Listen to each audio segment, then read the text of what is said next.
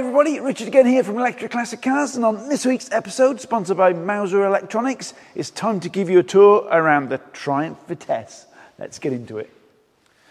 Now, for those that aren't too familiar with this car, which included me, let's face it, I thought this was a Triumph Herald when it came in, but nope, it's a Triumph Vitesse. So, this is what I've learned so far in this car. Triumph Herald had the 4-cylinder engine in the front, single headlights. The Triumph Vitesse had a straight 6, is that right, Tim? Yeah, 2 litre straight 6, I think, with twin SUs. There you go, you heard it here. That's the difference between the Herald and the Vitesse. Now, this is a Mark II Vitesse, which I believe has an improved rear suspension setup, because a lot of people on socials, when we put this up, were saying, oh, the suspension is going to be awful on the back. Well, apparently this has improved suspension on the back because it's a Mark II. How improved? I don't know until I drive it. So, now, while we're at the front, let's just pop up the bonnet and show you what's underneath here. I'm going to need my glamorous assistant Tim's help here. So, Tim, can you do the clip the other side? You got it? Up she goes. There we go. Now we've opened up the bonnet, you can get a really good idea of the quality of the restoration on this car before it actually came here. So Paul Cole from Triumph Auto Classique, take a bow, young man. That's the guy that did the restoration on this. But equally, I do like a clamshell bonnet when it opens, because it's got such good access to what used to be the engine bay, obviously, and now is the motor and battery bay. So what have we got in the front? Well, essentially we have down there a Hyper9 from Netgain Motors, and that is attached to the original transmission. So gearbox there, Hyper9 motor there, and on top we have 3/5 of the battery pack. So in there is 18 kilowatt hours of battery pack in there on top of the motor. And we have the heater here, so inside there, that's what this orange cable is there. We have the electric element for the heater. DC to DC converter over here, that's the equivalent of your alternator that's taken the high voltage to the low voltage, i.e. 12 volts, to charge up the little dinky 12 volt battery that's underneath here. Why is that 12 volt battery so little dinky? Because we don't need a big battery to crank over that starter motor and get that engine going. It's only really running the lights and the windscreen wipers. So yeah, battery pack, motor and other bits and pieces in here, all completely bolted in to the original engine mounts and any other mounts that we can use as pickup points. Because don't forget, every single one of our conversions is bolt-in and fully reversible. Not a single hole is drilled or a bracket welded onto these cars. Now, Mouser Electronics has the widest selection of semiconductors and electronic components, and it's fair to say we get a lot of stuff from them, including all of the connectors like the high voltage and low voltage connectors that you see on cars like the Triumph over there. But that's only half the story. The most important element of these connectors is this lot in front of me, and this is a small selection of the crimpers that we use when we are making the connectors up themselves. So you've got connectors like Molex crimpers, for instance. There's a number of different types of crimps that we use on those type of plugs, and these three here are some of the crimpers that we use. And I can't stress this enough. It's really essential that you use the right crimpers for the right crimps. I've seen a number of times on DIY conversions and some other conversions where people just haven't invested in the correct tools. Now, that might work for a little bit, but over time, that connection, that crimp is going to fail. So, simply essential that you buy the right crimp tools for the right crimps. And as I say, we get all the crimpers and the crimps themselves on reels, in our case, from Mouser Electronics. Right, so in the rear is where we've got the rest of the bits and pieces. So we've got the remainder of the battery pack in here. So that's a 30 kilowatt hour total battery pack. Range-wise, that's probably estimating 100 miles, something like that, I reckon, driving normally.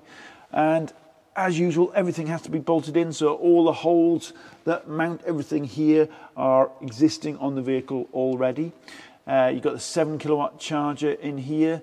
You've got your low voltage fuses and relays over here. There's a BMS panel there, just a screen. I should state that we're going to have a carpeted board here to protect everything, because you know, if somebody's throwing in luggage in here, you don't want anything here getting damaged, so there'll be a panel here when we're finished. You got your high voltage service disconnect there, and over on that side is something else I want to talk about. Now, the keen-eyed amongst you is probably wondering, why have I put the charge socket in the boot? Well, there's a simple answer to that, and that is there's nowhere on the outside of the vehicle to put it. The old fuel filler hole, which is here, was simply too small. So we put it in there, and yes, that's going to mean that the boot has to be slightly open to charge up overnight, but this car, the owner is going to be using it primarily at home or around home. Not going to really be doing long distance journeys in it and charging too much out in the wild and in public anyway. So that works for him, which works for us.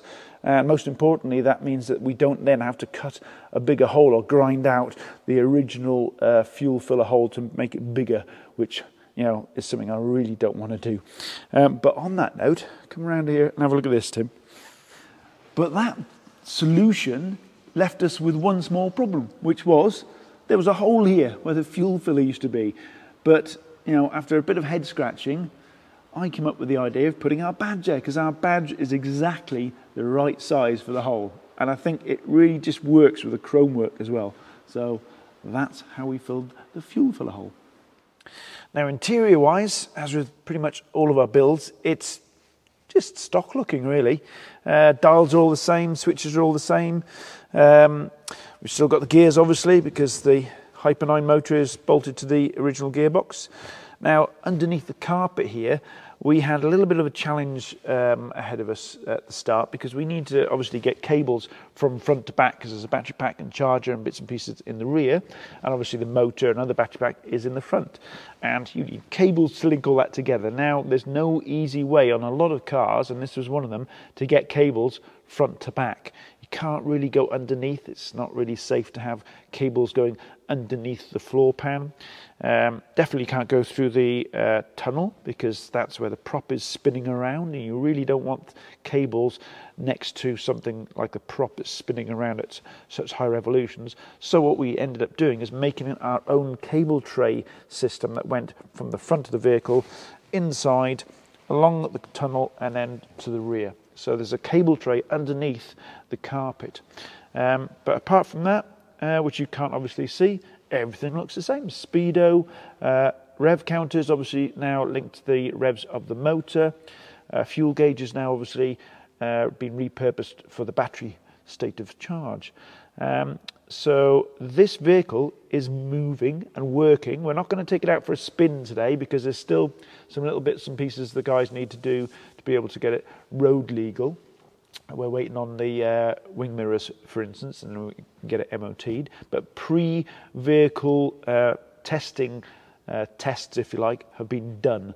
So I am allowed to at least move it today. So one thing I do want to do is get it on the scales, because the original car was 940 kilos, and we're yet to corner weight it to see where we've ended up, because the target weight is always the same as the original vehicle. So let's do that.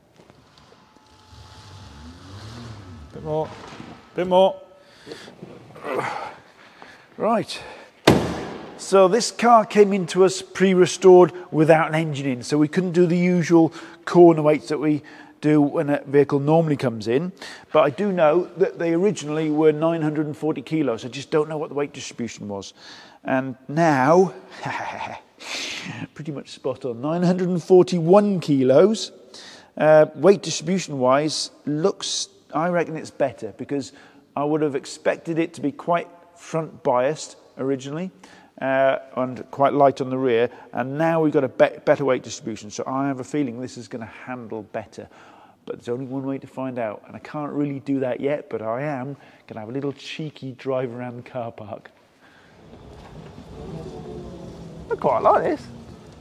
I'll tell you what, I want to test this. There's apparently Triumph Heralds and Vitesses have a very famous tight turning circle. That's right, because of the lifting bonnet. They had far more. Do you reckon it'll make it round here? One way to find out. Oh, that's insane. That's insane. It turns on the 6 months. Tell you what, this will make a good London taxi, wouldn't it? Look at that. Wow, I'm impressed with that. Can't wait to get that. Is impressive, because that's pretty much just around where I'm standing. Yeah, well, you can see by the lines on the road. Normally when I'm doing this, I'm smoking the rear tyres and doing a donut, mate. Oh, that's quite impressive.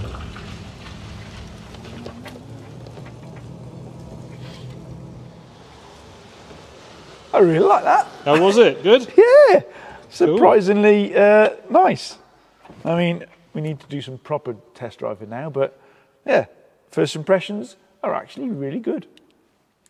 So there we go. I've had a little bit of a taster, like a starter, of driving the Vitesse, but now at the main course, I need to get test driving this vehicle.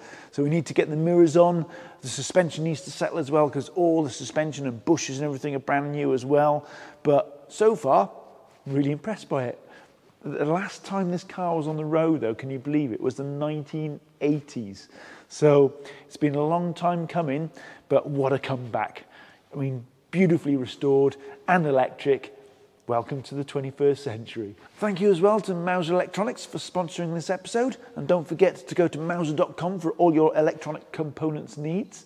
And on that note, I hope you enjoyed this episode, and we'll see you on the next one.